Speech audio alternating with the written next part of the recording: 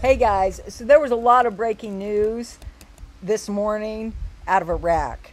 And this is the earliest I could come because I had a Zoom and then I had to go see the horses and talk to a good friend on the way. I kind of can reconnect with my family of my business through that Zoom. And it was nice to talk to everybody and talk to my friend who called me, who was with me on the cruise. I'd met her there.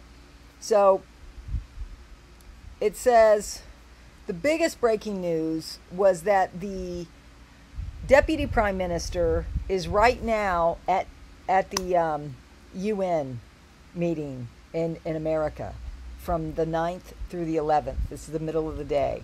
Okay, that's the Assistant Deputy Prime Minister. Why? Because for NATO, it was the Assistant Deputy Prime Minister, Fuad Hussein. He arrived in Washington. So that's from the 9th through the 11th. Well, that means the Prime Minister had to stay in country for a reason. So wonder what that is. So while he was there, he chaired a meeting. Here it is. Hold on. Here. He chaired a meeting. This is what he was doing in his country. He chaired a meeting. I'm trying to do this as succinct as I can.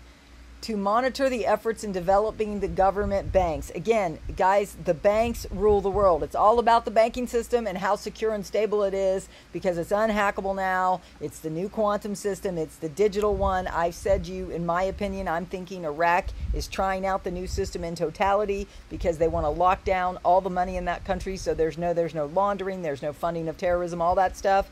So this is all good news for those invested in XRP and XLM, in my opinion, if you understand they're using that new banking system.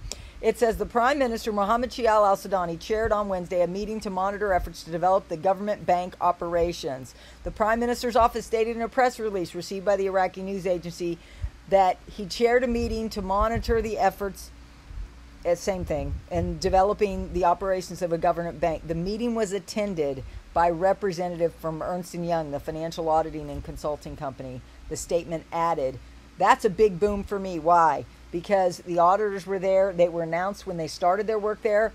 Now they're at the ending when they're there. In my opinion, they're probably giving their seal of approval on their financial statements. Their audit's probably done. They probably got their opining on those statements of checking those systems because that's what they do. They meet when they hammer out the agreements of the audit, then they come in and then they give their final end of day results to the Prime Minister. So he was there to get the auditors, Ernst & Young, who are highly respected, just like PricewaterhouseCoopers, which was my bailiwick. That's what I used to do. That was my favorite job. If my parents hadn't died, the enemy took my parents to steal that career from me.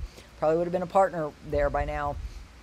Doesn't matter. The point is I know enough to tell you what this means. And it's all good news for this happening. Then after that, I got a thing and I'm just going to read it to you. This was conversation that, here it is. Hold on. I'm going to read it to you specifically. There's other economic news I could go into, but this is more important. He said, word over here is only $2,000 is allowed to exchange for international border crossing or flights internationally. Only 2,000. If you figure out how much 2,000 dinars for travel is, you are not allowed to travel with more than $10,000. What does this tell you? Just saying, they are speaking volumes without saying what is really going on over here. And then they said 10,000 US, 2,000 dinars. It has been discussed on another site. I believe it was Frank 26. So what are you thinking about that? 5-1. So what do you think about that? I think that's the biggest boom that's come out of there in a while, and that is on the streets, what they're hearing. So we have to wait for confirmation. Did Frank confirm it? Please comment down below. I'm one person. I'm getting the summaries. Now I'm going to go to the summary of everybody else. That was my own unique contact that comes to me every morning and the evenings when I do my evenings. Tonight I might not do my evenings, and then again I might. So you want to make sure you're subscribed and tap the bell so you'll be notified if I do go live from that unique source who kind of confirms everything. So this was today. This is Mark Z via PDK. Iraq has paid off many of their loans, and Iraq has been very upfront from finance contacts there that they had planned to release the new rate in June. Now they plan on releasing it in the month of July. Also, I have a government contact in Iraq who said we have a new rate and we'll activate it soon. So Mark's people are saying they have a new rate. And that conversation on the street sounds like they have a new rate too. Newshound Guru Claire article, airlines set date to resume flights between Baghdad and Moscow. That's all good news. Samson article, 91% of the Iraqi currency is outside the banking system. Quote, economist Munar al-Obadi announced that the money supply rose to more than 112 trillion dinars until last June. Militiaman said, I think when they say whose operations are constantly expanding in favor of dealing at the fixed official exchange rate is an argument suggesting that instead of being a floating currency, they're leaning towards a fixed official rate for some time. ... Frank 26, the float will bring the IQD to the real effective exchange rate and then it will be capped. In his opinion, $1.32 is still not enough. Why? Because the parallel market is extinct. In his opinion, 76 cents doesn't suffice either. Of course, if 76 doesn't suffice, neither does $1.32. But what about what I just told you they're hearing on the street for exchanging for travel? That should give you a hint.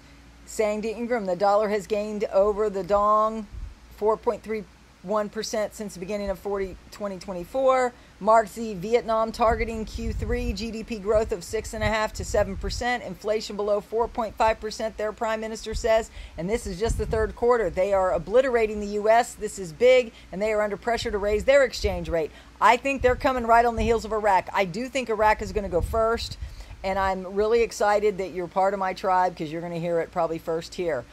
Frank 26, during the float, how much time will pass between each float as the amount increases? And he said we're looking at anywhere between 3 and 6 months, but if they're generous, we may be looking from 6 months to a year. I pray that's the case because if they don't give us at least 3 months, we're not going to be able to take advantage of the float. So, guys, I probably shouldn't have included that last comment because I don't want to add confusion to our group because why? We're following Mark 11:22 to 24, which you believe it's done. You believe it. You don't waver. You just believe it's done. What do you think? Comment down below if you're in agreement with me. We believe it's done. In Jesus' name, thank you for being here. I love you all with the love of Jesus Christ. Have a great day. I will see you later, maybe. I don't know. Depends on my husband's schedule when he calls. If he doesn't call me by 5, I'll probably go live, and it might be a short one.